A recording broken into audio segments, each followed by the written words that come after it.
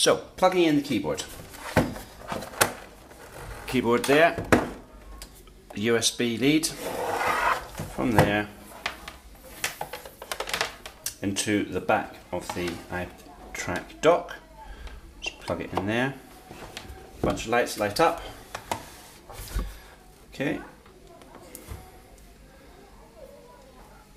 Waiting for the little flashes to finish. That's good. That's why we do it. It's important that you plug the keyboard in before you try and launch any of the apps.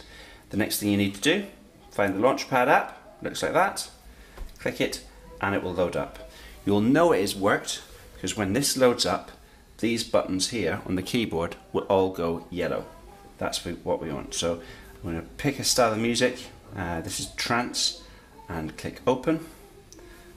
The lights have gone yellow. This is just going to think about it, and those buttons there now correspond with these buttons there. Okay.